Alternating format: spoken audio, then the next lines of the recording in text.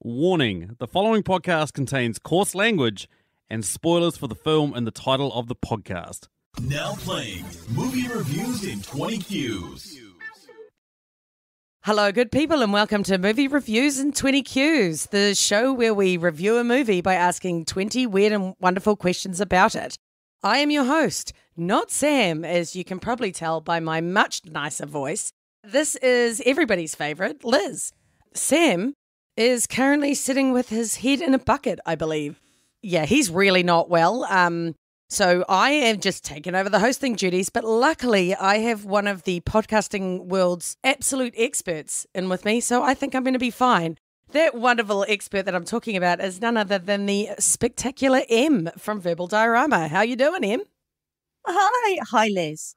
Hi. I'm a podcasting expert. Are you sure you didn't want someone else and you've just contacted me by accident? I mean, Sam lined this up. So, I just thought it'd be nice to introduce you in a nice way as opposed to the horrible things Sam says about us on a routine basis. Well, the ladies are taking over movie reviews in 20 Qs and it's really wonderful. We should have more women hosting this podcast every week, as far as I'm concerned. So less Sam. Yeah. He is the weakest link here. He is weak. This is not even the first time we've tried to record this. No, we tried to record it last weekend as well, and he was, in inverted commas, sick. Sick. To be honest, I just think that he's got something against me. I'm really taking this personally.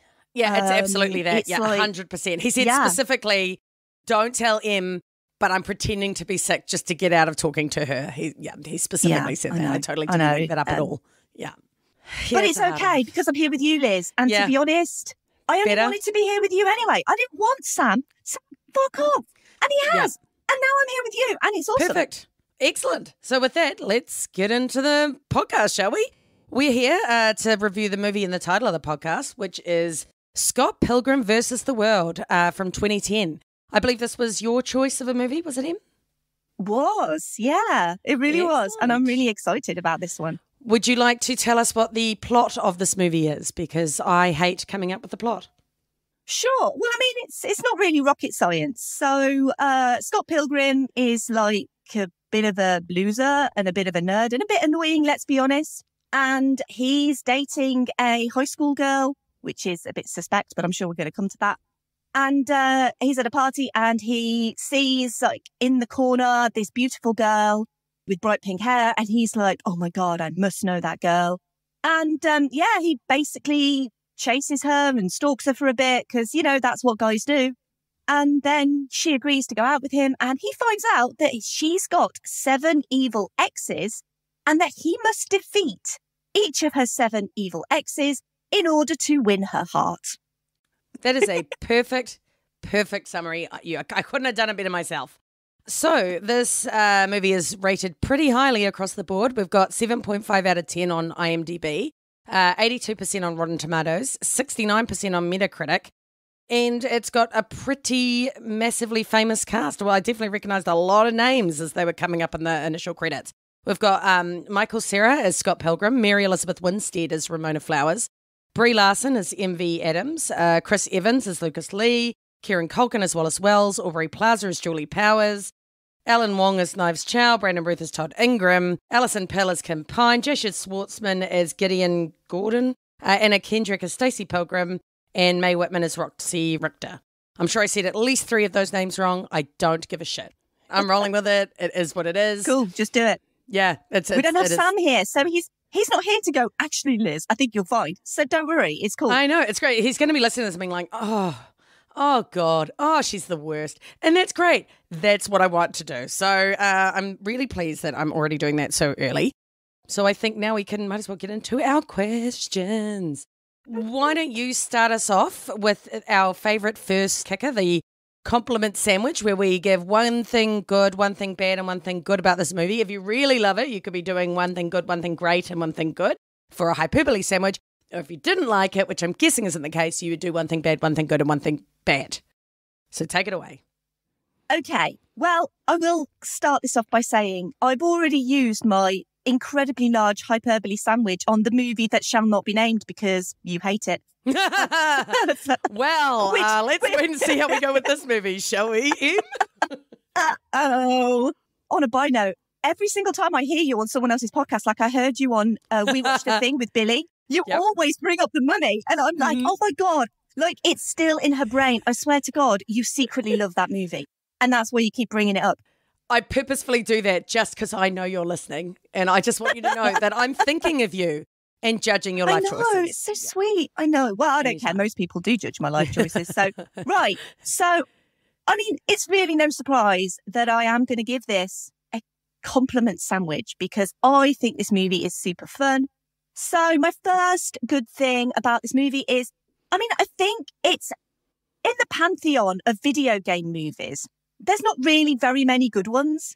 You can kind of say, well, Sonic the Hedgehog is okay. The new Mortal Kombat was okay. But overall, video game movies are normally a bit shit. And this technically isn't a video game movie, but it feels like a video game movie because it has all these video game references in it. And therefore, I kind of take it as a great video game movie because it just feels like how a video game movie should feel. But not only that, it's also a great comic book movie as well because it is based on a comic book. So it's kind of a bit of both and it works as both really well. So that's my first good thing. My bad thing is the Scott and Knives relationship. It feels really super creepy. And I know they don't kind of go so far. I think they maybe like have a peck on the mouth once and they hold hands once and they make it clear that it's not a physical thing because she's 17. But it still feels weird. You know, he's hanging out outside her school. Oh, it's creepy. It's really creepy. I'm not too keen on that, but I appreciate the fact that they try not to make it too physical. And I mean, she's still awesome. I love Knives Chow. I think she's a great character. And yeah, Ellen Wong is awesome. And I guess that kind of moves on to my final good thing is the cast in this movie is phenomenal. You've listed all of them. They are all incredible actors. They've gone on to do amazing things with other projects. And they kind of all came on this movie at the same time when they were all relatively new. And they've all just exploded. They're all amazing in this movie. So I really do like this movie. But I have a funny feeling, Liz, that you're going to deflate my Scott Pilgrim versus the World balloon. Well, before I whip out my trusty pin, I would like to know what you would rate it out of 10,000 epic drum solos. Okay, so I'm going to rate this movie on purpose 7,777 out of 10,000 epic drum solos. All right. I think we can roll with that. I was a little bit concerned you were going to rate it like 77,000 and I was just not going to be able to deal with that. But 777, I can roll with that. So let me roll right into my shit sandwich. I'm sorry, but I can't help it. I didn't like this film. Shocker. But let me tell you a couple of the reasons why. The first was the dialogue was terrible. Oh my God, there were so many lines that were just really bad. Really felt like they thought they were being really clever, but then they weren't. Or, you know, they were just trying to play on something and thought, no, you didn't really hit it there. Too many really ridiculous things that I just didn't like. Sorry. One thing I did like was some of the scene transitions. They did some really cool little arty things in this movie, some stuff that looked really good. And some of the scene transitions particularly I thought were really impressive in the way they did them very smoothly, sort of went from one scene to another in a way I don't know, but Billy could probably tell us all the specific details from We Watched the Thing because he's a videography person. But I can't tell you what they mean. So if you want to know what I'm talking about, you'll have to watch it. And finally, well, I'll agree with you. There's some really amazing actors in this film. I feel like Michael Cera made a bad movie even worse. He didn't look like he could fight his way out of a wet paper bag. And he just made the creepiness of Scott Pilgrim like even creepier. I just didn't like him in this film at all. And I just struggled. And I've got a few other things to that I'll be talking about, but we can get to those and other questions. So I'm really sorry to yet again shit on your dreams, Em. I really am. One of these days we're going to find a film that we both love. But here we are. So I'm going to give it, just to be a bit poetic alongside yours, I'm going to give it 3-3-3-3 drum solos. In its defense, it was better than Mortal Kombat. I will agree, it is not the worst video game movie by far. So that's something. That's something. Your opinion is your opinion. Like, that's just your opinion, man. It's a shit opinion. It's a shit opinion, but it's your opinion. And I respect you for yet another really crappy opinion. I like it, though. We're going head-to-head, battle of the babes. One loves it, one hates it. Here it is. Let's just move on from there and do our best not to come to actual fisticuffs as we continue to review this movie. So would you like to hit me with question number 2? I would love to hit you, but I will also hit you with question number 2. So question number 2 is, what was the biggest dick move in the movie? Yeah, you've already mentioned it. It was Scott Pilgrim dating a high schooler, and it was especially because he was such an awkward weirdo. Like, he did it because he got dumped by his girlfriend and it hurt his feelings, and he was like, I can't handle a real woman. So then he had to go out with like a 17-year-old that would hang on his every word. And I just thought that was just totally creepy. Oh my God, I just really struggled with that the whole way. Exactly as you said, I get that they were trying to show that it wasn't physical, but they had him hanging outside her school. There was a couple things where he sort of like talked down to her or like tried to groom her, like told her what music to like and that kind of stuff. And there were just a whole bunch of red flags there. And it wasn't made any better by the way he then reacted to Ramona Flowers. So yeah, I just think the whole high schooler thing, just didn't like it. I mean, really, you could say the biggest dick move in the entire movie is Scott Pilgrim. Like, just that one guy. And he is like the title guy. Yeah, I kind of wanted to put everything that Michael Cera did, but then I probably can't do that. Like, that's probably a bit much. So I tried to pin it down. But yeah, Scott Pilgrim, generally speaking, fairly terrible. Yeah. Well, my answer to the question is actually also includes Scott Pilgrim. But my biggest dick move is actually the fact that he slut shames Ramona. Yes. Because she has a dating history. Oh, I was waiting for that. Oh, how many other exes have you got? How many other people have I got to fight to win your affections? So I'm like, dude, fuck off. Like, first of all, most of these exes are just like high school crushes. But even if they aren't high school crushes, like, it's still, who cares what someone's dating history is? Like, people will have a dating history if you go out with them. You're never going to meet every single person who's going to be like a virgin who's never dated anyone. So, no, but of course, unless you go for a high schooler. I really feel like he had serious incel vibes, frankly, because it tied into that whole, you want the virgin whore, you want the sexy girl, but you can't have had actual sex with anyone. And just showing his own insecurities there with, obviously he has not had such a successful dating life. So, of course, he has to shame the beautiful, confident woman. I did have a secondary dick move as well, which was when Todd punches the highlights out of Knives' hair. Because it's like such a weird concept.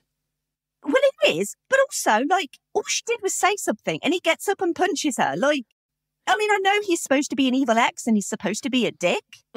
But that was just, I thought that was a bit too far. But mostly my biggest dick move is Scott. I actually found the violence against the woman by the men, there were a couple, I felt overly violent. Like, I don't know, there was just something about it. Maybe it's just because, you're not used to seeing dudes punch women or whatever, but there's just something about it that made me uncomfortable. I felt like they overplayed it or something. And that one, absolutely, that was one of the ones that really flagged up to me as well. So yeah, super awesome dicks in this movie. You know how we love talking about dicks on our podcast, Tim, so I'm glad that we got that out of the way early. Maybe that's why Sam's sick. Maybe it's because, you tell him to eat a dick. Yeah. Maybe he just has eaten too many dicks. Maybe he ate a whole sack of dicks. I'm not ruling it out. So anyway, moving on. Question 3 is, what quote from this film would be the worst to hear immediately after having sex? I mean, there are so many. But my favourite is like a really throwaway line that Scott says at the party, which is, I have to go pee due to boredom. Yeah, that's not good. I mean, you should have to go pee after sex anyway to avoid a UTI. Yes. That's a very important thing that everyone should know. Very if you don't know that, Now you do. Make sure you do it. And secondly, yeah, I don't want to hear that. I'd like to think that they'd had a good time. You know, that's kind of the goal. I'm going with, presumably, you just saw some guy's junk, and I apologize for that. Because I'm not sure who the person is that's in the room and, apologizing for the other dude's junk that I've just seen. But, why are they apologizing? How bad was the dude's junk? It suggests that the sex I just had was not very good. So, yeah, I'm guessing that's probably not going to be good. All right. So what do we got for question 4? So, question 4, what was the most insane leap of logic in this film? Yeah, that any woman would agree to go out with Scott Pilgrim, especially in the way that he orchestrated it. I was like, she's not going to say yes to that. And then she said yes to it. And I was like, I'm sorry, no woman in her right mind is going to say yes to a guy that has creepily stalked her through her work, got her to turn up at his door, and then refused to sign the package so she can go about her work day until she agrees to go out with him. I'd be like, cool, I'm going to just call my employer now and get you banned from ever ordering from this company ever again. And also I'm going to get a protection order because you are freaking psycho. Yes. So basically, exactly the same answer. Me and you, Liz, were on the same wavelength because the most insane leap of logic is that Scott Pilgrim would stand a chance with Ramona Flowers, Knives Child, or Envy Adams. Why would those beautiful, intelligent, talented women want to go out with that douchebag? Yeah. So when I actually saw this bit, that's where I went, this movie must have been written by some absolute desperate loser, like some absolute incel who cannot get laid. And it's like, this is the dream where like, I'm a total weedy loser. And yet I've got all these beautiful women just being like, yeah, I'll go out with you. And then I went back and it's like some movie director that wrote it. The guy that directed it, God, I'm hopeless. Do you know who it was? I should have actually had Yeah, so it's Edgar Wright, but it's based on the comic book of the same name. Yeah, that's right. And who writes the comic book? I'm going to look it up.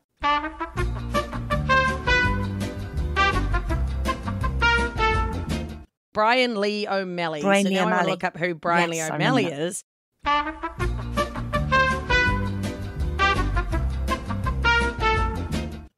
I mean, he's not that bad looking. It is kind of about looks. Sorry, Sam. But it's also not just about looks, Liz. Let's be honest. No, absolutely you can have a good-looking incel. Well, he's a musician as well. Like, so he's a good singer and stuff. Yeah, really? I don't have a problem with the guy. It's you've got a problem with the guy. I'm just saying, like, it just came across so ridiculous. Really, yeah, just did my head in. I just thought it was absolutely stupid. But there we are. I could see with Ramona Flowers, by the end, you'd really got the vibe that she was actually not that confident and she was really self-conscious because of all her exes and all of that. So they tried to explain why she would have gone out with him. So it made a little bit more sense by the end, but I'm still not buying it. Like the fights, the ridiculous, leaps of physics and all of that, fine. The idea that woman would go out with that man, nope. Yeah. Nope. Well, I want to come back to this discussion when we do a question in the future. I want to come back. All right. Well, in that case, this discussion.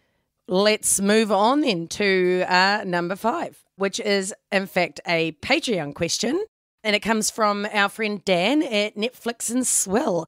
Netflix and Swill is awesome. Dan is okay. Dan did make me watch 365 Days recently, so I haven't really forgiven him for that, but no, listen to his podcast for your loss. Oh my God, it was just so bad. Sorry for the loss of your brain cells to having to watch that. Good Lord. If anyone's interested in how much I hated it, which was a lot, friends, a lot, and so did Sam, you can actually listen to that podcast on Patreon and listen to us lose our brains over it. So I recommend that thoroughly. It's a very funny episode, I'll tell you that. It's such a shit film. But anyway, so thanks for that, Dan, at Netflix and Swill. He would like to know who was the true MVP of the film, and it can't be Scott Pilgrim, which is fine because he's not the MVP of anything. If anyone ever came on and answered this question was like, Scott Pilgrim's the best character ever, I'd be like, dude, seriously? Like, are you okay? So the true MVP of this film is Wallace Wells. Yep. Wallace Wells is the most awesome character. He actively tries to make Scott a better person, tries to make him less douchey, tries to make him more responsible, literally tells him the way of the world. And I mean, obviously, secondarily to this, he is kind of like stealing Stacey's boyfriend at the same time, which is really funny. But I love Wallace Wells. I think Kieran Culkin is fantastic, and I want Wallace Wells to be my best friend. Yeah, please had Wallace the be exact my same friend. answer.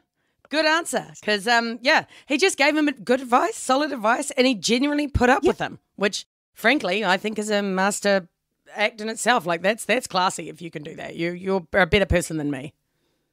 All right, so question number 6 is also a Patreon question, and it comes from Julio of the Contrarians podcast.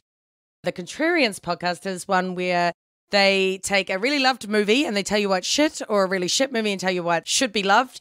And then I think they do another podcast where they tell you what they actually think. But it's a good time and you should go and listen to it. So what would Julio like to know, please, Em? Well, hi, Julio. I'm actually going to be on the Contrarians in September, and I'm really excited because I've been wanting to go on for ages. So Julio would like to know, what's your most controversial opinion about this film? And I suspect, Liz, you've got a lot of controversial opinions. Well, I said that it should never have been made, and my boyfriend was like, that's not controversial, that's legit. And so my controversial opinion today is that there were too many fights and they were dumb. I know. Your face. Oh, my God. I was like, oh, God, there's 7 of these. And a couple of them were quite good and a couple of them were just not. And I especially got frustrated at the end because I was like, cool, he's fighting the big bad. This is fine. We've done this fight, good-o. And then they had to do it again for level 2. And then they had to do it again for level 3. And I was like, oh, my God, can we just finish the fighting, please? So sorry, but that's how I feel. Fight scenes are never my thing anyway. I can never follow them. So I'm always like, oh, I hate this. I mean, I really love the fight scenes, but then, you know, I grew up playing like Street Fighter and Tekken, so I'm really a big fan of fighting video games and stuff. So for me, this movie is pretty perfect because all of the video game references, like, I get. But obviously at the end, you know, when like Nigger Scott turns up, they do turn that on its head because they don't have like a huge Scott versus Nigger Scott fight. It's like, oh, you know, they just have a chat. And I actually really like that because it kind of subverted that a little bit. Yeah, that's really cute. To fight and they don't. That was quite clever. I did think that was quite good. And I was also glad because I didn't have to watch another fight. So, my controversial opinion. So, this is what I actually wanted to come back to because my controversial opinion about this film is that it's actually quite a serious drama. And let me explain. I believe that this is actually a story about the cycle of abuse in relationships. Because if you think of Ramona, she's obviously met these people, she's gone out with them, and they've either treated her badly or something's happened and she's moved on like naturally, and they've like harbored this resentment towards her, and they've harbored it so much they've actually created a league of evil exes to get back at her. This is like cycle of abuse stuff because she's like constantly repeating it all the time. She's constantly going for these particular type of people who are bad for her.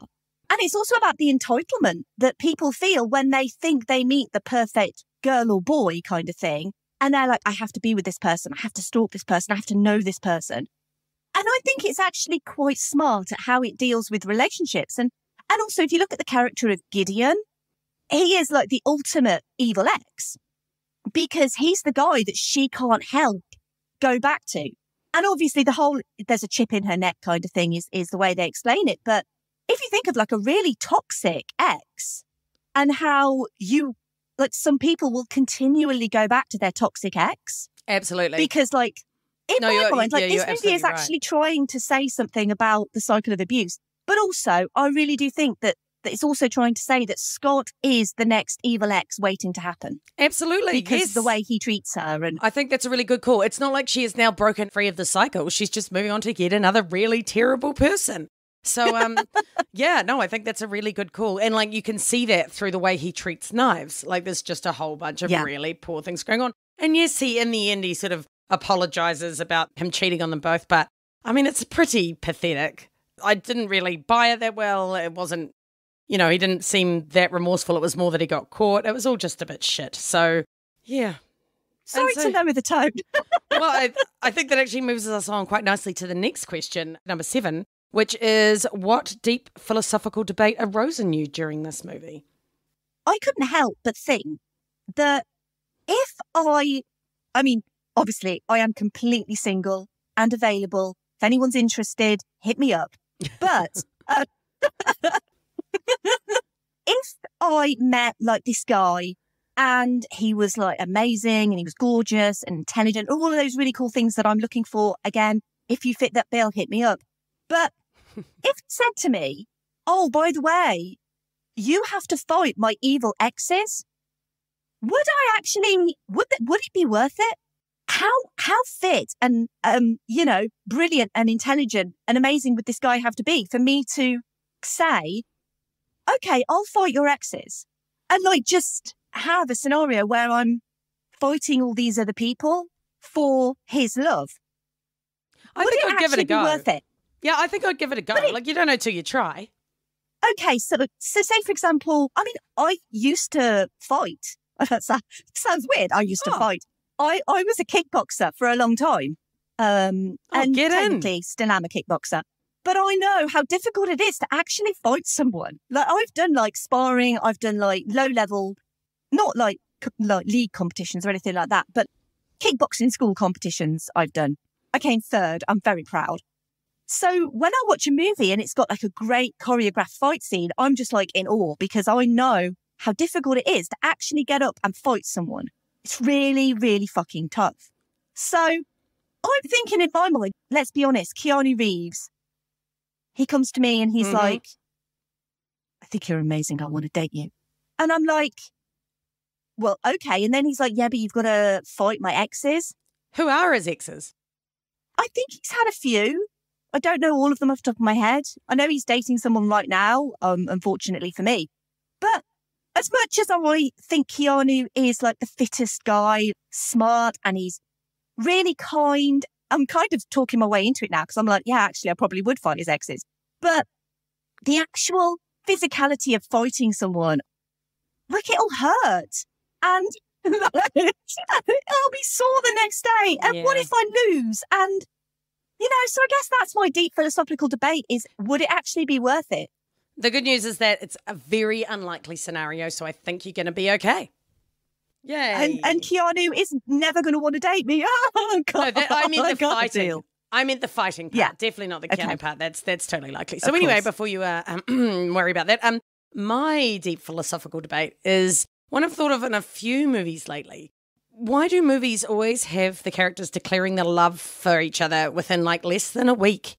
I've seen it in like 5 movies lately and it just pisses me off. It's so unrealistic and it's totally unnecessary. Like, I just don't think he needed to be like, I love you, Ramona Flowers, at the end. Like, he could have just been like, you're worth it, Ramona Flowers. That would have been enough.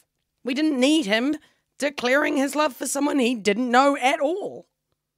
So can we kind of say from this that you and your quite new boyfriend have not, like, you weren't like declaring your love for him after like 5 days? I have to say, I don't think I've ever done that because that's insane. And like, he's okay. So I'd probably like to not terrify him and make him run away immediately. Sure. So yeah. Goal, because in the real world, in the real world, like, that does terrify someone. Be like, oh my God, I'm so madly in love with you. Shit, fuck, I'm running away now. Bye. Well, it's just so unbelievable because you don't know this person. How can you love someone you don't know? That's just stupid. And now I think you should move on before I get angry. Yes. And tell us about question 8, which is in fact also a Patreon question.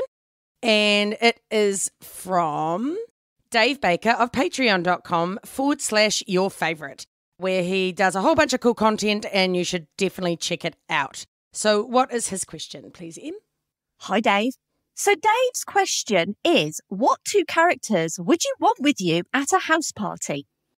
I think I'm going to go with Kim and Julie because I feel like the 3 of us would just sit back, have some beers, hate on people. Essentially. Sit there judging quietly in the background, just going, that guy's a tool.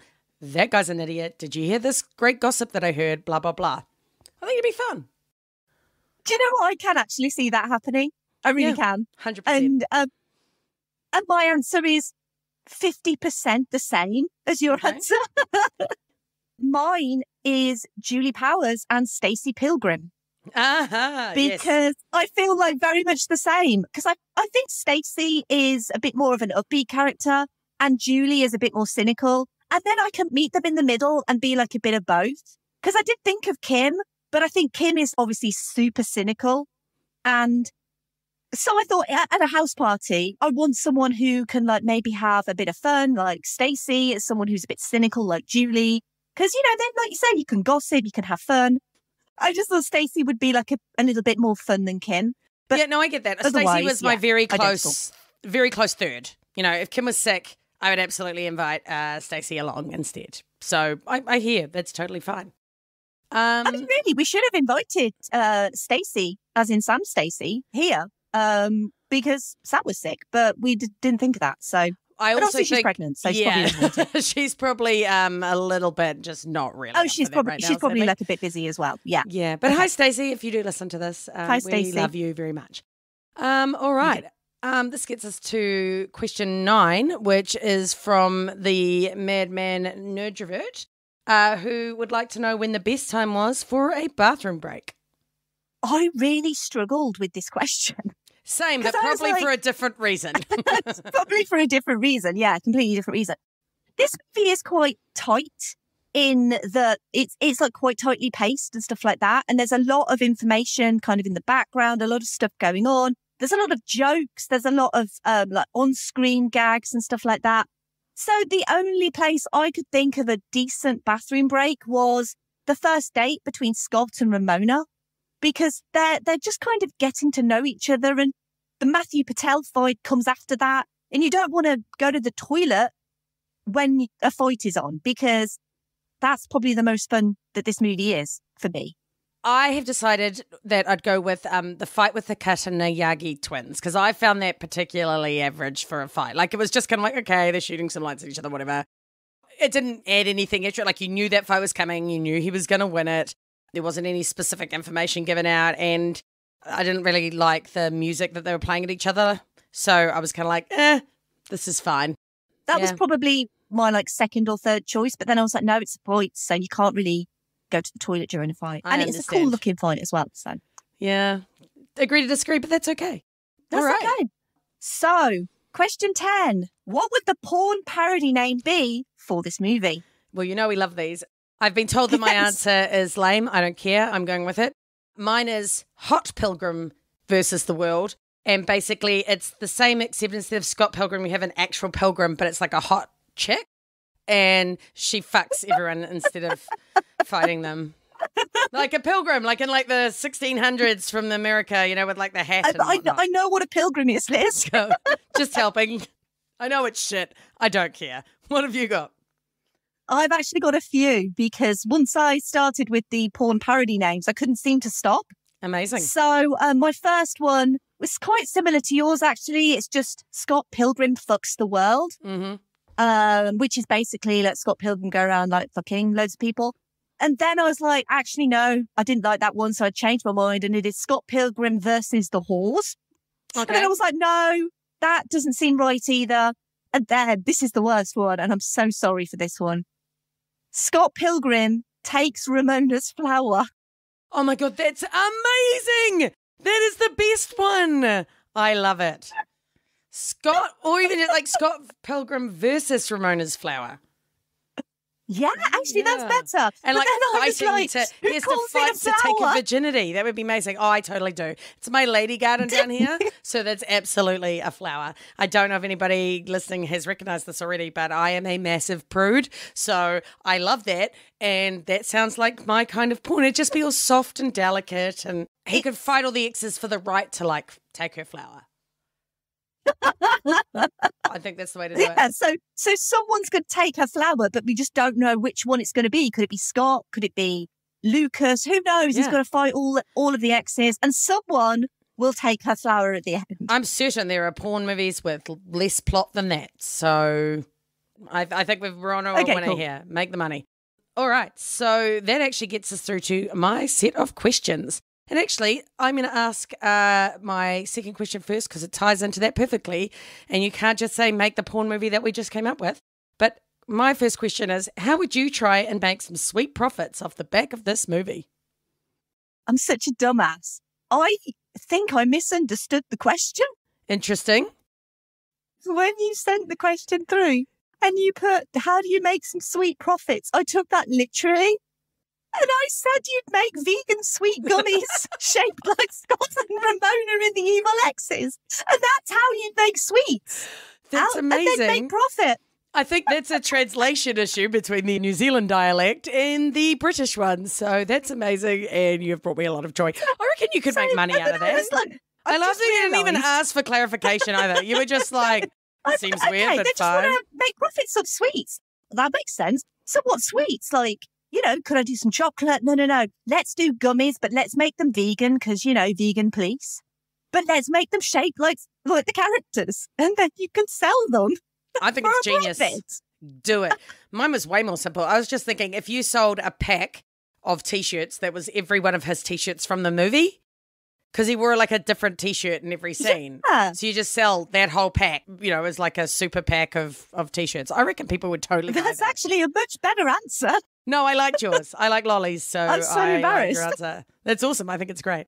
For once, I'm not the stupid sounding one on this podcast, which I usually am. So if you want stupid, then that's why you call me. So yeah, we're two kinds of special. So anyway, my next question. So question 12: what nerd culture reference wasn't made but should have been? Because obviously this movie is full of nerd culture references. I have obviously played a lot of video games in my life. And there's a load of references. There's like references to Zelda. There's references to fighting games. There's basically like standard references, like where you get coins and you pick coins up as you go along, like in Mario and stuff like that. Mm-hmm. And the only one that I could really think of, which wasn't made but should have been, was a Mortal Kombat flawless victory. Yes. And then I was like, well, actually, no, because no victory was actually flawless in this movie, but I don't care. I would have still really loved, like, even at the end, like when he and Ramona get together, like maybe they could have had a flawless victory or something like that. Like That's that would have great. been quite cool. Yeah, absolutely. And I don't think that matters, though, about it not being a flawless victory, because actually I think you'll find if you watch Mortal Kombat, when they say that in the movie, it wasn't a flawless victory. So No, I know. they obviously don't give a shit. You could at least have had the Mortal Kombat scream, right? Clearly, I'm fabulous at it. I won't do it on this, but you can hear it on the podcast, I think, where both Kahu and I had a go, and it was really bad. So that's a bit of entertainment for you. Finally, my third question was, did you know that Brie Larson could sing? No. Me either. I was quite impressed, actually. Yeah, I think she's great in this movie. I really love Envy Adams. And she obviously is really singing that song. And she's really great and she looks amazing. I had that song as my ringtone for a while. That's how much I loved that song. Oh, wow. It's a the cool Black song. Sheep song. So Yeah. it is a really cool song. So. Yeah, no, I thought she was great. And actually, that's a perfect segue because I can now get into Sam's questions. But before I get into Sam's questions, I'm going to read out what Sam sent me. He obviously didn't have a lot of energy to put into actually answering questions or anything because he sucks and is sick and sucks. But he has advised that his score would have been 9,028 out of 10,000, which is holy shit. So you would have had support, but now you don't. So too bad, so sad. And he said his controversial opinion is that Brie Larson sucked in this. Just because she sung one song well doesn't mean that she is great.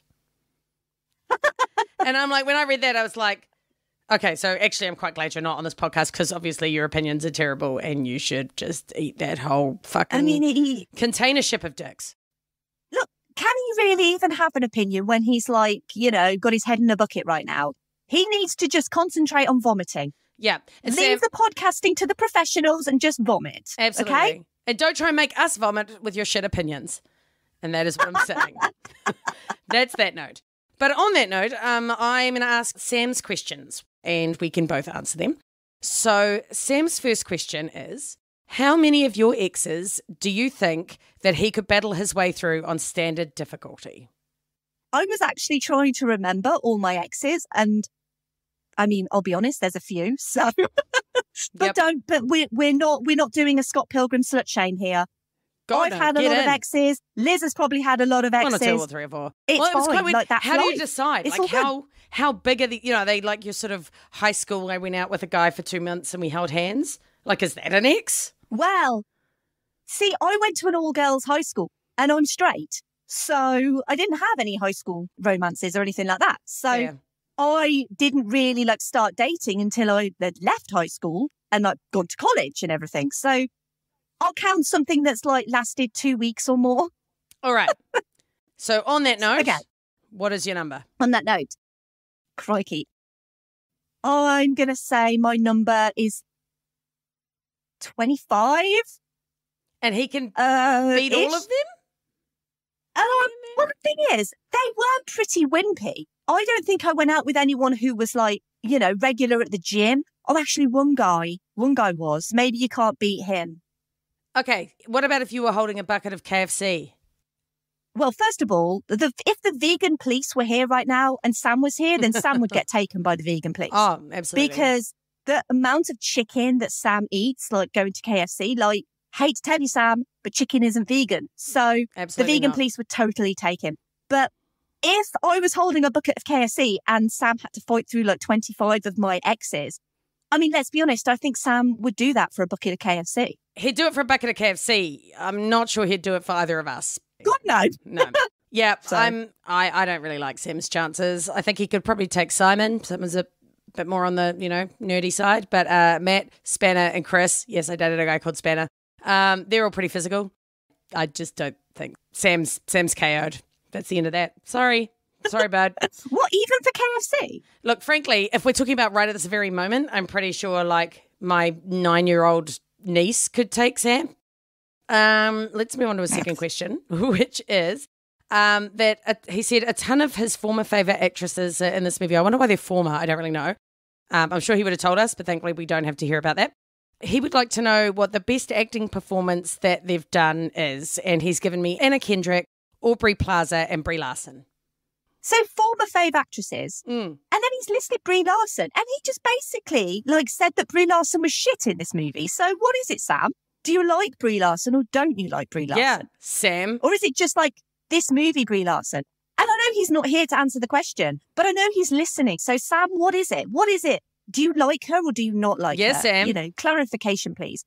But I would say the best acting performances of those three. Obviously, I can only choose stuff that I've seen, and I've admittedly not seen a great deal of their past stuff. But Anna Kendrick, I've put a simple favour because I loved that movie. I thought she was great in it.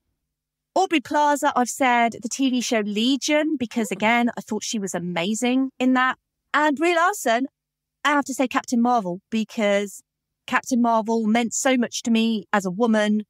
Seeing a female superhero on screen and what that meant, and the music in that movie meant so much to me. So yeah, Captain Marvel for Brie Larson. Nice. Curious as what yours are, Liz, to be honest. They're all different, which is pretty cool. I'm Not, going with... not surprising.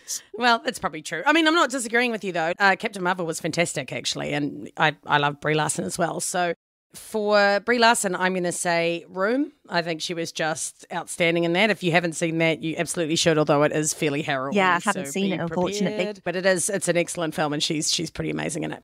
Aubrey Plaza, I've also chosen a TV show, but not that one. I've chosen Parks and Rec because I fucking love Parks and Rec, and I love April, and she's hilarious. And for Anna Kendrick, I'm going to say Up in the Air with George Clooney. Even though my boyfriend said I should pick Not Pitch seen that one Perfect. either. Do you know, I am such a fan of those Pitch Perfect movies, but I was like, I don't think I can pick Pitch Perfect Not as because your I best think that would like. acting, you know? Well, no, because Yeah. I feel like I've got like very little credibility on this podcast just generally for my choices. I feel like if I chose Pitch Perfect, like Sam would be like, your credibility is like minus and you're never coming back ever again. So Oh, look, he lets me come back all I the do time. want to come and back. So he thinks everything I say is stupid, so I think we're fine. Yeah. Yeah. All right. So his final question was, which one of the exes makes the least amount of sense for Ramona to have dated? to me, it's the Kataniyagi twins because I have a question. Like, did she date, and I know the movie says it as well, like, did she date them at the same time or one after the other? And which is worse? Like, if you're going to date like siblings or twins, obviously I think maybe dating them at the same time is probably worse. Em, don't be a dick. No. But- if they all know about it and it's an True. ethically polygamous relationship, then hey, you do you, baby boo. You get your freak on. I'm fine. That's with true. Yeah. If there's like consent all the way around, then that's cool. But then whether she dated them at the same time, one after the other, also, the characters, well, they don't say anything. And I was like, is that because maybe they don't speak English? But obviously the movie doesn't really tell us whether they speak English or not. No. I don't think so. But either way, I was like, they probably, if they don't speak English, then that probably makes the least amount of sense for her to have dated them. But they are good looking guys. So I'm like, well, you know, if they're fit, then maybe she was like, well, they're really attractive and there's two of them. So fuck yeah, I'm having a good time tonight. You know, I don't know. But that was kind of the only thing I could come up with. No, fair cool. I mean, I've gone with the first dude because I feel like they just didn't set it up that well. Like, he was just totally a weirdo. And at that point, she was still cool Ramona, who hadn't been totally destroyed by that cycle of abuse you were talking about, right? Like, she still probably had lots of self-confidence and was badass and didn't just settle for total douchebags. So I feel like she wouldn't have gone out with the weirdo emo dude, in my humble opinion. I really like Matthew Patel. And I think I like him specifically because he sends Scott an email beforehand. And I'm like, well, that's the polite thing to do. Like, if you're going to settle and fight with someone, just send them an email and say, you know, dear Scott, whatever your name is, I'm going to fight you. Just to let you know, kind regards. If you're going to fight someone, just do that. It's simple email etiquette, you know? Like, just it's meeting Exactly. etiquette. It's the classy thing. Just, you know, don't be a dick. That's basically what it comes down to. Exactly. All right. It's time for your questions, baby. What do you got? Yes. Yay. So, my questions. So, my first question is, which of Ramona's evil exes should have their own spin-off movie? The vegan dude, Todd, right? Because I want to see. Okay. I want to see what vegan prison is like. I'm curious. Like, do they use meat as a punishment? Surely not. Oh, yeah, that would. Oh, yeah, that would be instead like of sending you to if it's solitary, like a Russian gulag or something like that. Yeah, instead of sending you to solitary, Yeah. do they actually just send you to an abattoir? I don't know. I mean, that is dark. Yeah. That is dark for vegans. Right? So I feel And like it's you quite could do something interesting there. as well. Like, how do you get vegan superpowers?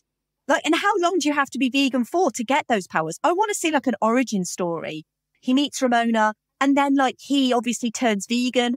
But like, how long do you have to be vegan to get those powers? And like, what's the process? I think that's a great answer. Do you think it's directly tied to how much you tell people you're a vegan? Because vegans do love to tell people that they're vegans. So maybe like the more you spread the word, the more like you build your vegan power. Yeah, so you know when you sign up to something and you get like a referral link on an email and you have to pass that referral link, maybe veganism in this movie's universe is the same thing. So you pass on your vegan referral link and if they turn vegan, then you get the extra powers. So it's a pyramid scheme, is what you're telling me. So like a pyramid payback vegan scheme. Nice. Yep, this is what I I'm want thinking it a is. whole movie about the pyramid vegan scheme. I would absolutely watch that. 100%. And Brandon Bruce pretty hot, even with fucking frosted tips. So, you know, Everyone in this movie is hot, apart from the title Pilgrim. character, yeah. But literally everyone else in this movie is mega hot. Yep. So Yeah. this is a hot movie. Good times. So my second question for you, Liz, is you have to date one of Scott or Ramona's exes, and you have to do this. You have to date them. Which one would you choose to date? It was a big decision because obviously they're all pretty terrible. And so I'm going to go with, because I am a straight female, I'm going to go with the skateboarding actor dude. Lucas Lee. Yeah, I'm going with him because he's hot. He's probably quite rich. Yeah. And I could meet better movie stars to date after him. So, you know, you date him for a little bit, bang him, get him to buy you some nice stuff, and then get him to introduce you to Keanu Reeves. Problem solved. I'm a genius. I mean, that is a good answer. I thought so. I would argue that we don't really like, get to know his personality because he's just like a bit of a douchey Oh, I don't actor. care about But his he is hot because personality. he's Chris Evans. Yeah, So, Personality is not important. He's probably off like filming movies a bunch, so I don't even need to hang out with him very much. so obviously, let's just clarify. So when you're dating this particular person, you're literally like just using them as a fuck buddy? Is that what we're saying? I mean, if it's that guy, yeah, I guess.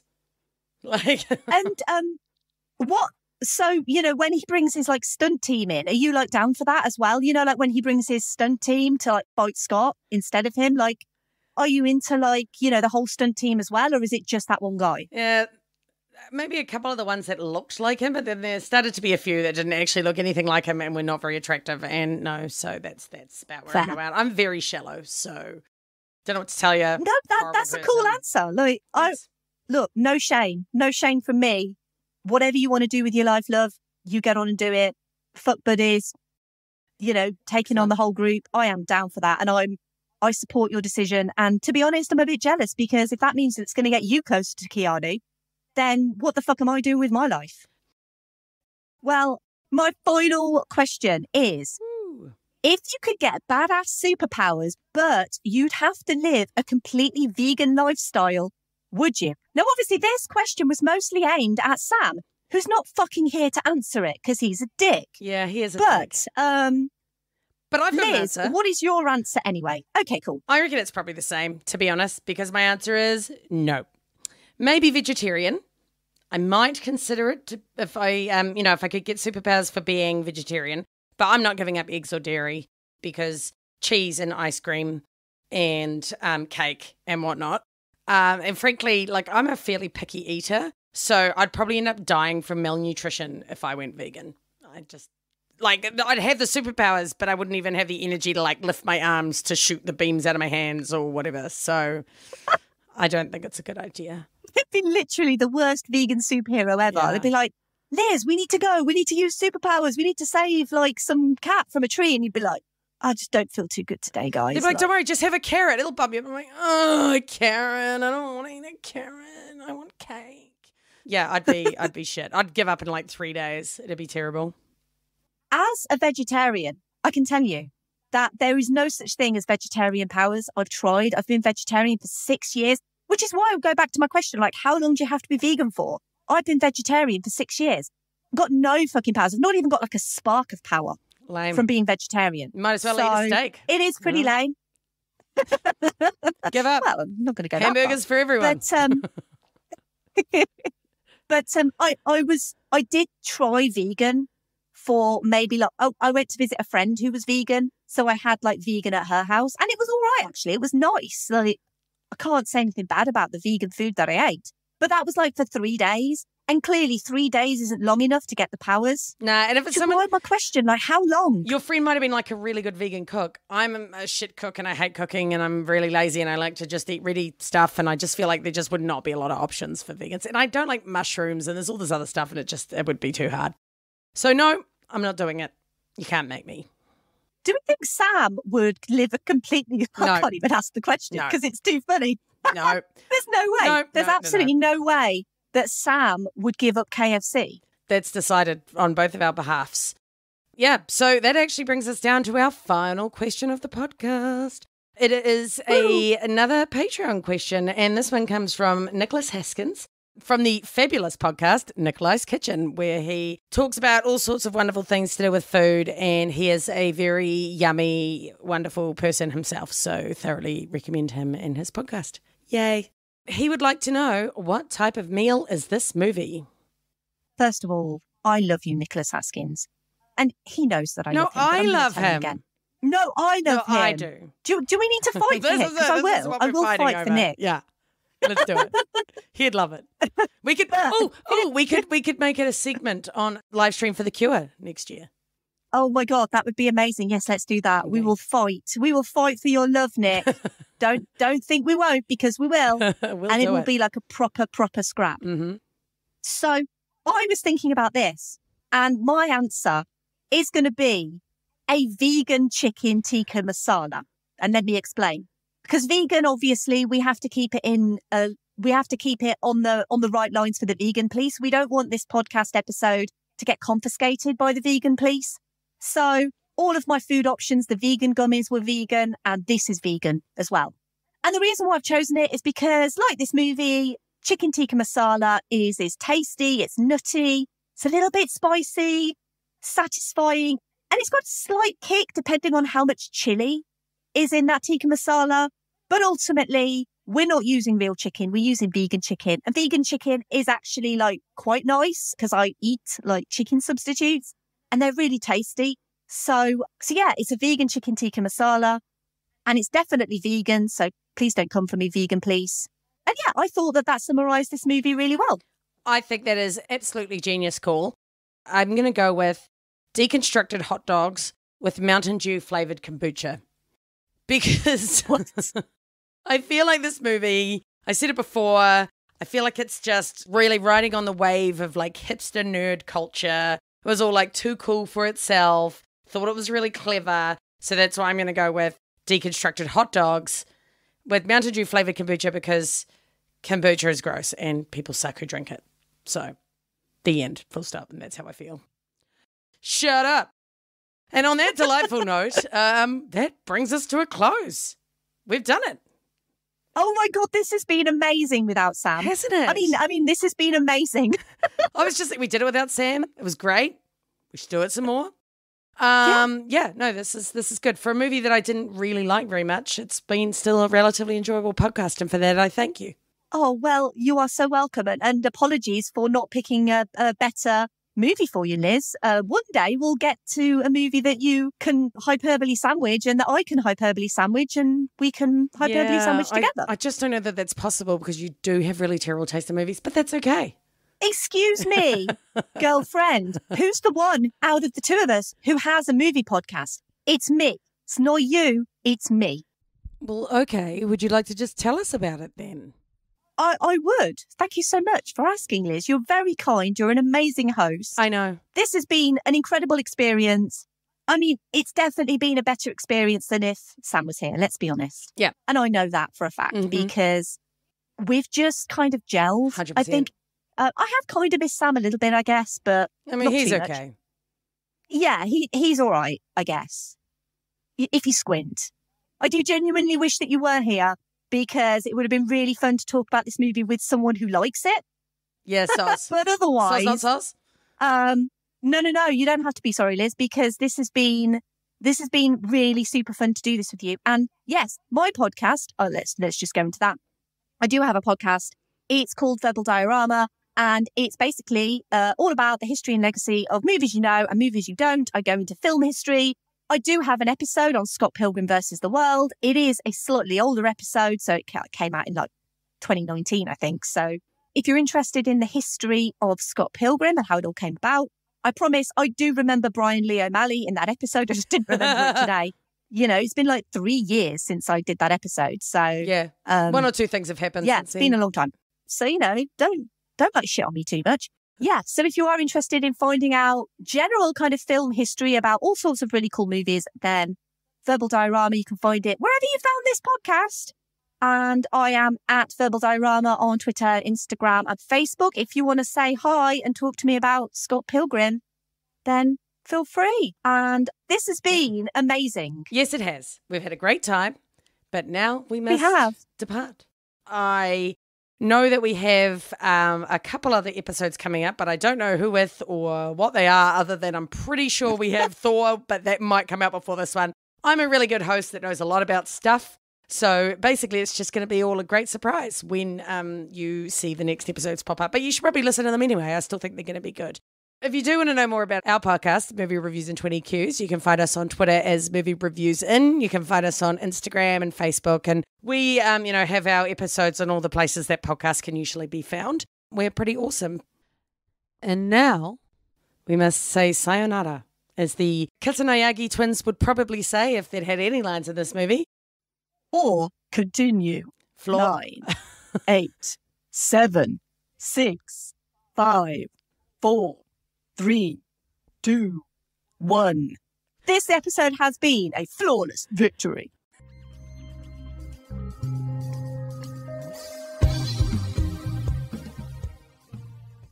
I have no idea what you're talking about. And I'm just like doing that, awkward laughter where you're like, ah, she's so funny. Yeah, it's really funny. Yeah, good one. Anyway. Someone make me a bacon and egg buddy, please. Katanai, what's those twins called? I love you so much, Liz.